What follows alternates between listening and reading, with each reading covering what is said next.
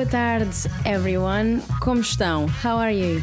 This is podcast 31, podcast 31 of Portuguese with Carla. Bem-vindos. Eu sou a Carla. E eu sou o marido da Carla. Sim, o Marlon. Marlon Filipe. Da Silva Sabala. Muito bem. Então, qual é a cena de hoje? What's the scene for today? The scene for today, Carla. Yes. Well, last week we decided we wanted some snails. Yes. For lunch. Yes. Afternoon snack. Mm-hmm. And so we decided we were going to go to the... Casa dos Caracóis. Right. Which is actually a chain. It does exist. And we went there last week. And the snails Very were nice. Good. Yes. And so today it's all about getting directions. Mm-hmm. All right. Shall we just go for it? No. Okay. No, because we need to tell them where to go for the dialogue. Carla. Okay, go ahead then. So it's ptwithcarla.com/podcast 31. All right, 31. And that's you'll find a dialogue as well as a flashcard so you can memorize all the nice vocabulary, new vocabulary, quite a bit on this one. So yes, I need to put some sound effects here, Carla. Okay, so we're ready to teach. But we'll get started.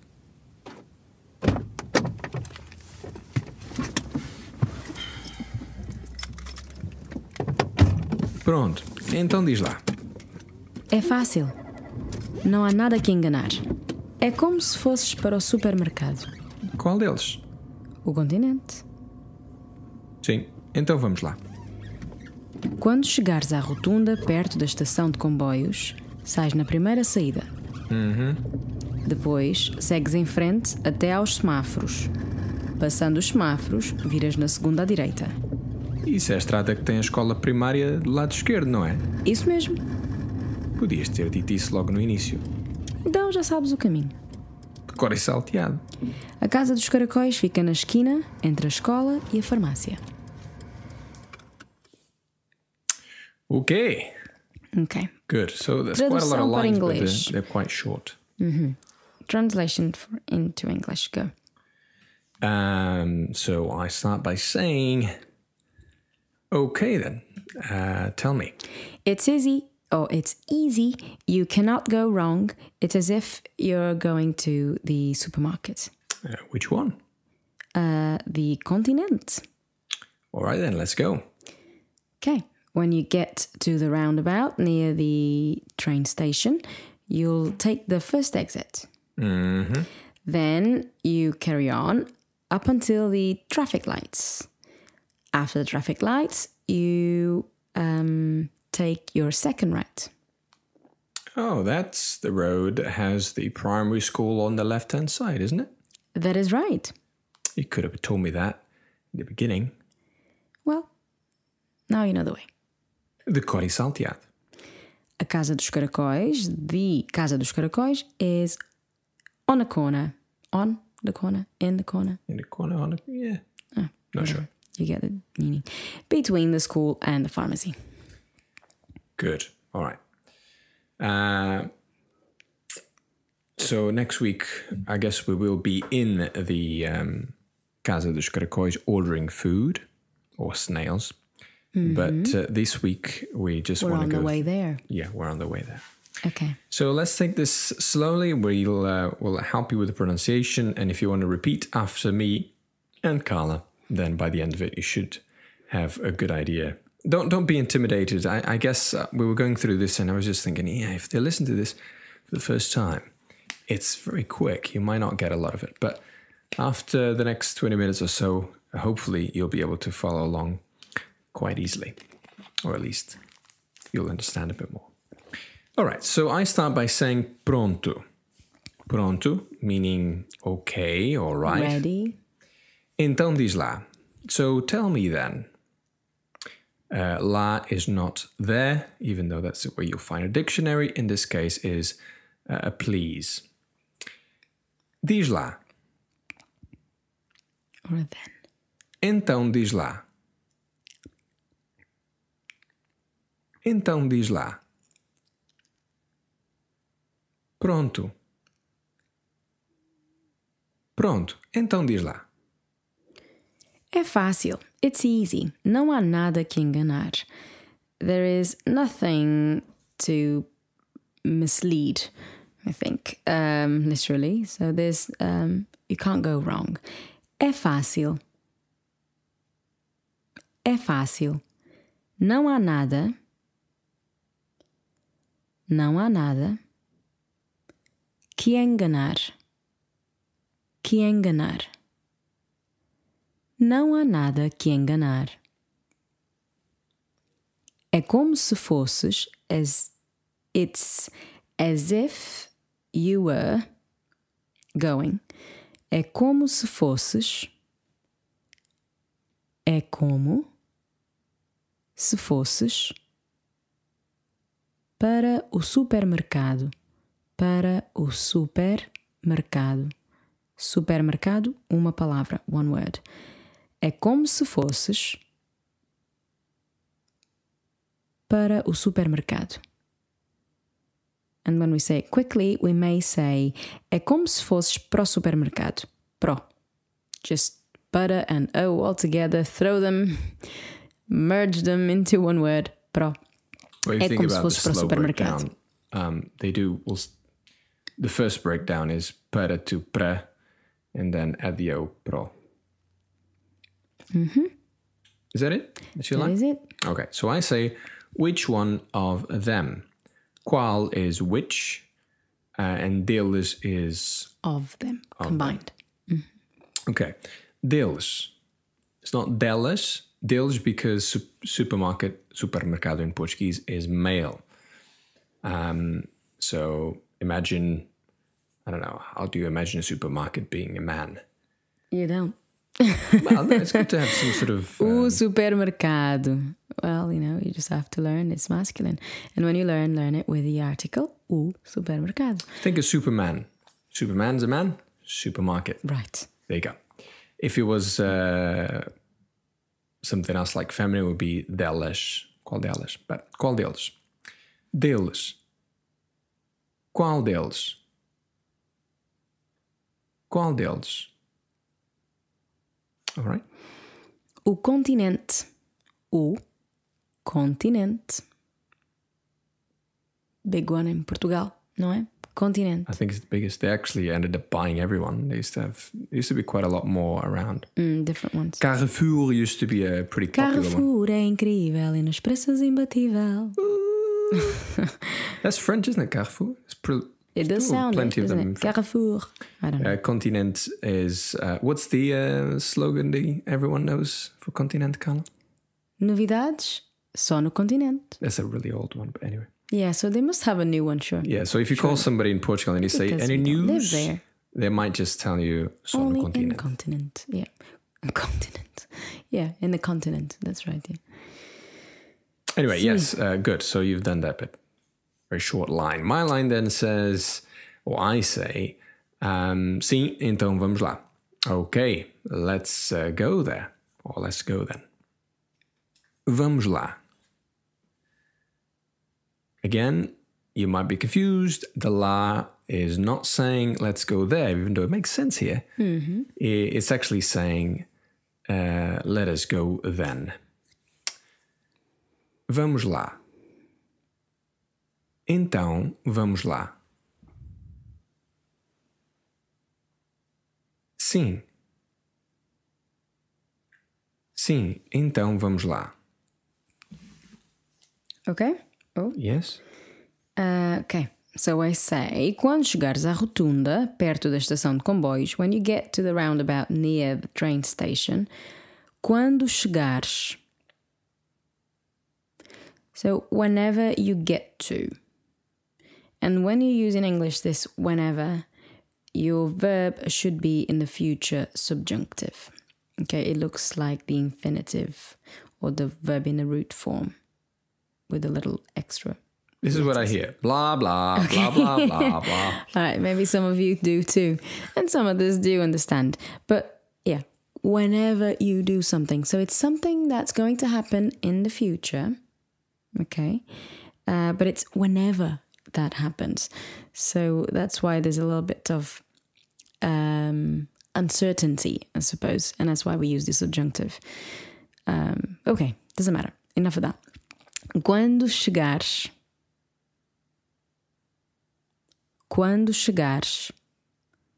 à rotunda, to the roundabout, à rotunda. To would be A, the would be A, then they To fuse. Like Dragon Ball fuse. Thank you. Obrigada. Quando chegares à rotunda, perto da estação de comboios, estação, drop the E, really, we don't really say estação. We could, but not normally. Da estação. So it sounds like one word. Da estação. Quando chegares à rotunda, perto da estação, estação de comboios, train station, estação de comboios, sais na primeira saída. So you go out in the first exit, literally. So you take the first exit. Sais, which could also be the plural of salt, sal, salts, sais. Sais na primeira saída. Sais de banho. Bath salts. Okay, so again, let's just say the whole line. Quando chegares à rotunda, perto da estação de comboios, sais na primeira saída. Marlon, and your line was? My line in English is in Portuguese, Muito bem. So then I say, depois segues em frente até aos semáforos. Then you go straight ahead? Yeah, go straight ahead. You carry on in front until the traffic lights. Depois segues em frente até aos semáforos. Depois segues em frente. Segues em frente. So segues, the last S will change into a Z sound when I pronounce the word that comes after. Depois segues em frente. Segues em frente até aos up until or until to the até aos semáforos. Semáforos. I think we nearly dropped the first O of semáforos. Passando os semáforos, passing by the traffic lights, or leaving them behind, or after that, viras na segunda à direita. You turn on the second one on the right. Passando os semáforos,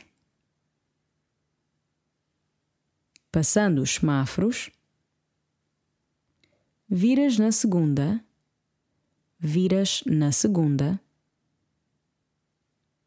à direita. À direita. Ok. So I say, isso é a estrada que tem a escola primária lado esquerdo, não é? It's slower. Estrada, so estrada is road, and road is. I always got these confused when I first moved here. What's that? Estrada is road, correct? But street, which sounds more like strada, is rua, which sounds more like road. Yes. So it's like the push. In English, push is the Portuguese empurre, but the Portuguese push P-U-S is the English P-U-X-E. Yeah. So Portuguese push means pull. Not, yeah. So it's It's confusing. So anyway, strada is road. Okay? Anyway, we'll get to that word in a second. Lado esquerdo. So esquerdo, the opposite of direito. Esquerdo, lado esquerdo. Do lado esquerdo. Primária. Escola primária. I can see why some people who are looking on and listening to Portuguese, they say Portuguese speakers can be identified by sh everywhere. Just in this sentence, there's a bunch of that. Estrada, escola, esquerda. Anyway, escola primária. Escola primária do lado esquerdo. Okay? Primary school on the left-hand side. Que tem a.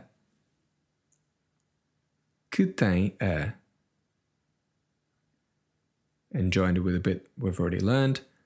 Que tem a escola primária do lado esquerdo. Estrada. É a estrada. É a estrada. That's how they will say it. É a estrada. Isso. That. Isso é a estrada. And the whole thing now. Isso é a estrada que tem a escola primária do lado esquerdo. And then at the end I say, não é. In it. The Portuguese Isn't for in it, or isn't it, would be the ne. And when you abbreviate, isn't it? Or is no it not?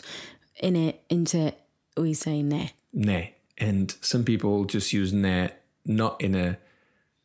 Well, I guess some people, just like some English people would use in it everywhere, or isn't it? In it is more of a, perhaps where we live, they use that a lot, but isn't it?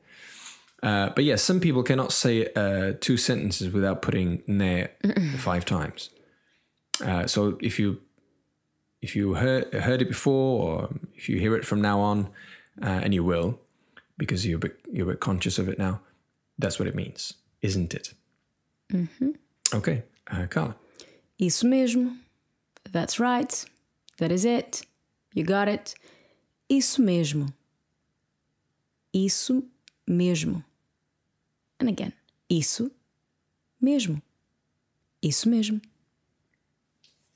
So I then say, podias ter dito isso logo no início. Could have told me that from the start. Or at the start. Início. No início. Logo. Logo no início. Dito isso. Said that, or told that. Dito isso. Dito isso logo no início. I'll say it a bit slower. Dito isso logo no início. Podias ter. Podias ter dito isso logo no início. We might be going through these quite quickly, but you can go back and read along with us. Mm-hmm. So, anyway, that's my line. Carla? Okay. Então, then, already you know the way. Então, já sabes o caminho. Then, you know it. You already know it. You got it. Então, já sabes o caminho. Já sabes o caminho. Again, the S from sabes changing into a Z sound because of the O after. Já sabes o caminho. Já sabes o caminho. Once more. Então, já sabes o caminho. All right. So then my response is the cor salteado, which is a great expression, which we'll take through the not in a textbook moment. Mm-hmm. Saber de cor e salteado. Literal meaning by heart and skipped. The colloquial meaning when one knows something very well, not only in the order in which it was learned, but in any order. Equivalent expression in English. To know it back to front. And another? To know it by heart. Now, let's put it in context. I know my times tables, de cor e salteado. There you go. They are. So I say de cor e salteado because I know the way by heart or very, very well. So Carla said that literally meaning you're saying, by heart, and even you could tell it salteado, meaning you could mention it in back to front in any order. Any order. Because sometimes we say just de cor, we know it de cor, that's by heart. But then if we add the salteado, then it could still be translated as just I know it by heart or by memory. But it's like you really, really know it. Yeah, I know it back to front. Yes. Now, you found out something about the cod, because it was always strange to me when I moved to England and people used to say, well, I know it by heart. And I think, what does your heart have to do with knowing stuff? It's in your head. But you found out that the cod is that like a remnant from the French? Okay, cod is in Latin, isn't it? Okay. And obviously Portuguese comes from Latin as well as French. The word for heart in French is very similar to it's not spelled that way, but it's very similar pronunciation to cor, C-O-R. And the word for heart in Portuguese is coração, C-O-R-A. C with a little thing underneath it, A with a swiggle over it, O, coração. Okay. So I've never thought about it, but yes, so it's quite likely that the cor is still from the heart. So there is a connection between the English, I know it from the heart. Yeah, because you don't even have to think about it. You just do it, don't you? I guess you've got it. You've got it, woman. Oh, well, thank you. Good. All right. So Right. the cod is salteado. Oh, I never did the pronunciation, even though you probably already have it. Salteado. Salteado. Does this have anything to do with cooking? I seem to think that you might use this expression in cooking. Yeah, sometimes I think, I'm not quite sure, but I think that like we have cogumelos salteados, like saute mushrooms. I'm not sure, but I have seen this word translated as saute. So I suppose maybe it's not a word that you find in English when it comes to translating it like in a recipe. Because I think saute sounds rather French, yeah, and it looks French. But salteado simply means you jump over. Yeah, bits, because it like comes from the hopping. verb saltar, which is to jump or skip. So saute mushrooms is maybe mushrooms jumping about in the pan. Maybe there's a connection there somewhere. I don't think so, but okay. The cod, not cor, because that cor is very similar, isn't it? In terms of, well, yeah. The cod is salteado. All right, Carla, now that's your turn to do the next bit. The House of Snails, vi Casa dos Caracóis, fica na esquina, is in a corner entre a escola e a farmácia, between the school and the pharmacy.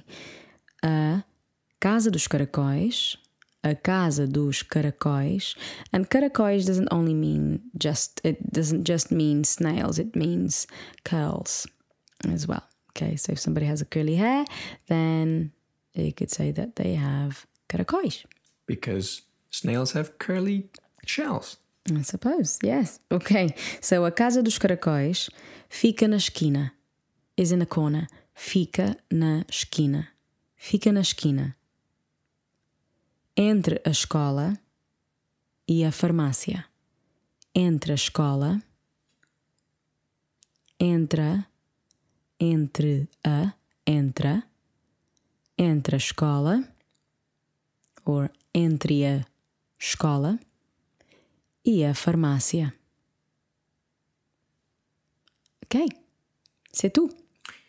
Farmácia, see. Actually, if you go to Lisbon, you'll still see some pharmacies that have the PH.